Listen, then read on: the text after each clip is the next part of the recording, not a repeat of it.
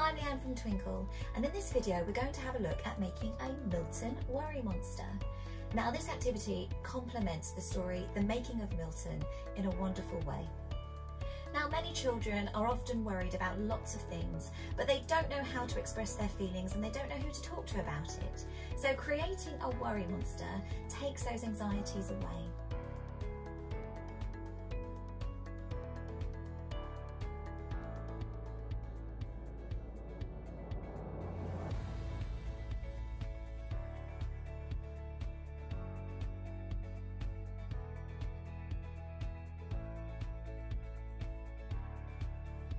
So here we go, here's my little worry monster. Now the idea is children will write down what their concerns or problems or worries are. So for example, it might be, I'm scared of thunder. So the worry is folded up.